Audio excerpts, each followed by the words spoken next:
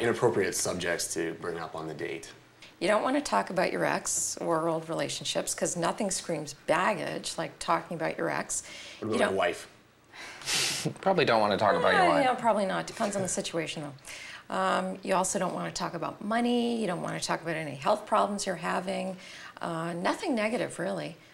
Guys tend to think they need to impress a woman on the first date. How do they do that? They do that with a lot of conversation, a lot of talking, a lot of what comes across as bragging about their accomplishments. Oh, you know, in grade 8, I won the award for this and whatever, and in college, I won the award for this.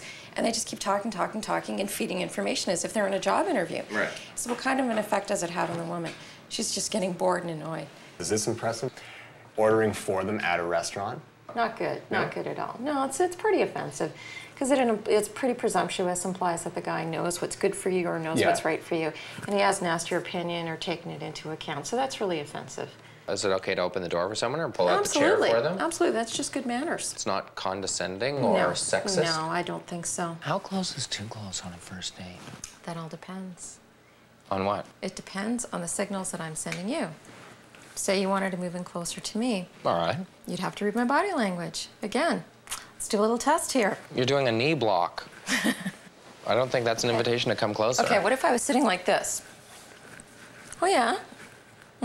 Well, you're clearly backed into a corner, and you're not interested, and your body language is turning me away. Right. He's not sure. He might try to do something in response to the way she's touching him. Yeah, but you want to be confident, you know, like a man doesn't jump unless he has somewhere soft to land, you know what I mean? You just don't want to go into that feet first without knowing. Okay, well, if I were interested in Jonathan and I wanted him to approach me, I might start touching him. Can I touch your knee? Okay. I might touch his knee. I might just start getting a little bit more comfortable with him.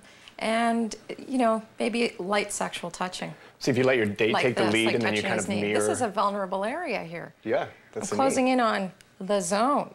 So by touching his knee, I'm sending him a clear signal that I'm starting to feel more attracted to him. You're not even closing in on it. You're right on it. You know what I mean? Size does matter. Well, I'm just saying.